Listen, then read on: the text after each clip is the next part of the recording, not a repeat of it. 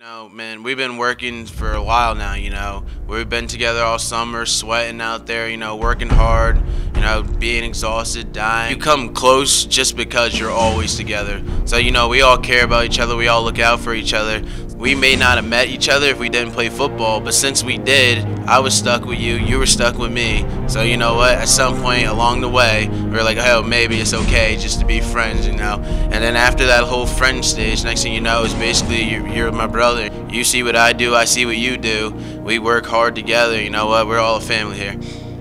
Been playing with each other for so long, some of us, we've been playing from years, and this is our goal, ultimately to play in a state championship. But it's not only to play in a state championship, it's to actually win it. We all call each other brothers and stuff like that at practice, so I mean, it's just been a ride the last 4 years. Throws the ball over the middle, Yeboah, first down. Throws deep. Getting Yeboah in the end zone. Catch is good.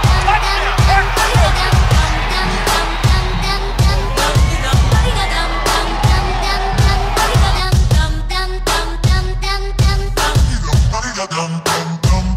Chris kick is up and good.